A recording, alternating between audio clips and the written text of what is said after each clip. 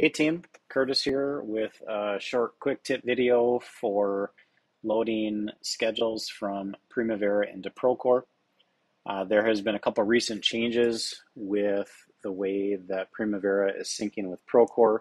The method that we used to use for automatic loading is currently broken, and we're trying to figure out how to get that back up and running because it is a lot more convenient method than the method I'm about to show you. But in the meantime, this is what we're going to have to do to get our schedules loaded from Primavera into Procore. So just follow along with me here and I'll walk you through the steps again.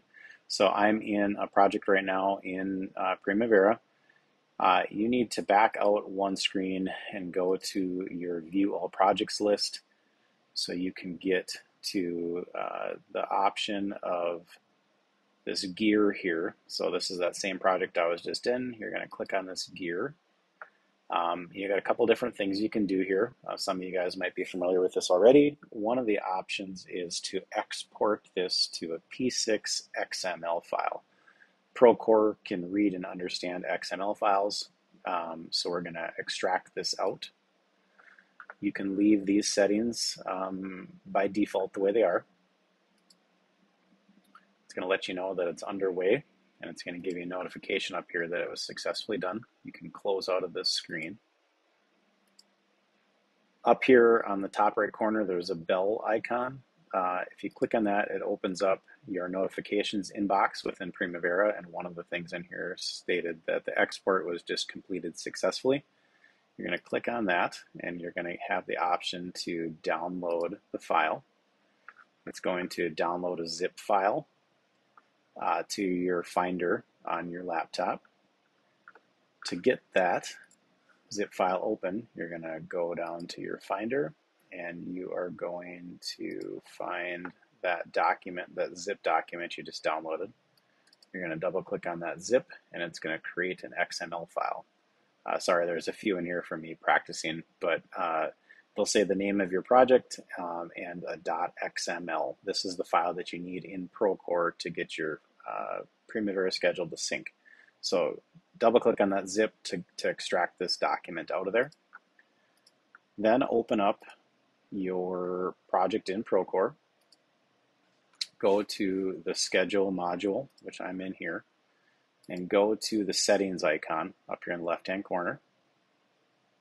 If you previously have loaded a project into this project, best practice would be to clear the schedule out of Procore so that it's not trying to reuse that link that is broken between Primavera and Procore. So just click on this clear schedule button. It's going to give you a warning telling you that if you do this, it's going to delete your schedule history, which is okay because you want to get that out of there and upload something new. So you're going to clear this document out.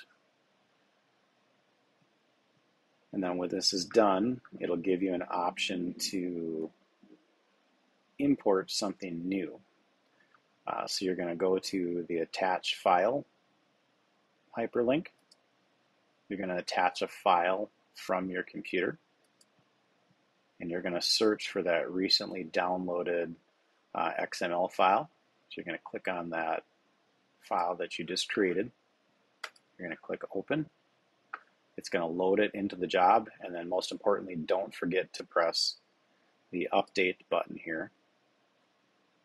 And then it'll give you a notification on the top up here in a couple seconds to let you know that it's been completed. So schedule updated. And then if you want to verify that it's in the system, go back into the schedule module. And then up on the top, you'll have some options depending on how you like to view your schedules within Procore, either in list view, or Gantt view is probably the most common one. And this should be current to what your schedule looks like within Primavera at that time.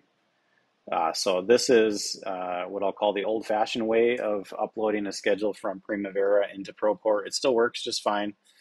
We just stepped away from it for a little bit because we had an automatic method that worked better. Until that is repaired, this is how we're going to have to do it. Hopefully this helps you guys get through that until we can get that repaired and everything is loaded properly into Procore. Thanks, guys. Thank you. Bye.